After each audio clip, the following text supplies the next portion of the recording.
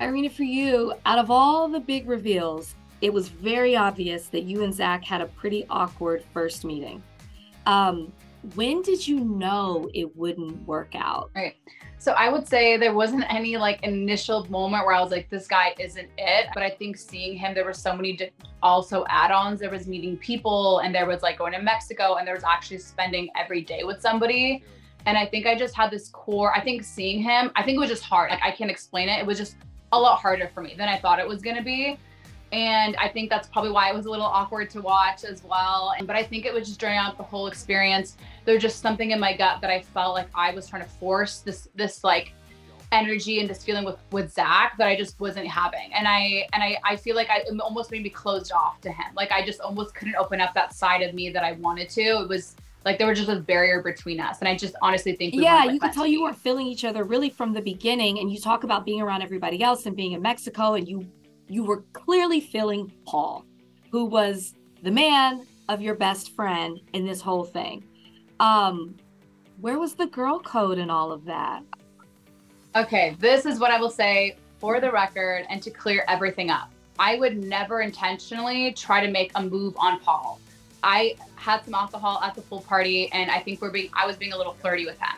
I know that I think that meeting him right away, I did feel this natural energy and connection with him that I didn't have with Zack.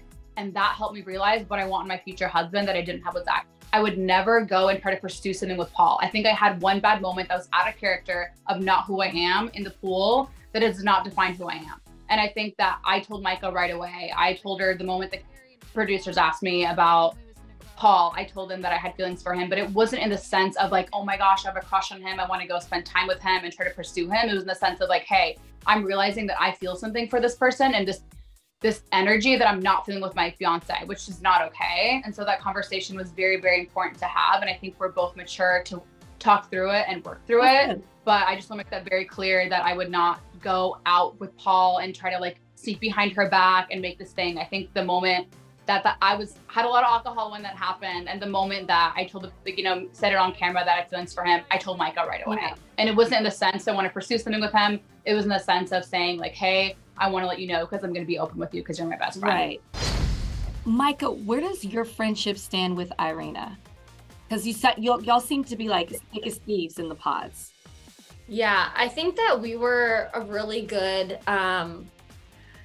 mix in the pods. I think it was really nice to have someone to like laugh with and joke with in a situation that is so serious. It's nice to be able to, take a breath. I think that, the way that our friendship kind of played out and everything that happened with Paul was really hurtful. But, I think that if two people are able to like work through something, it will make the friendship stronger. So I guess we'll see what happens with our friendship.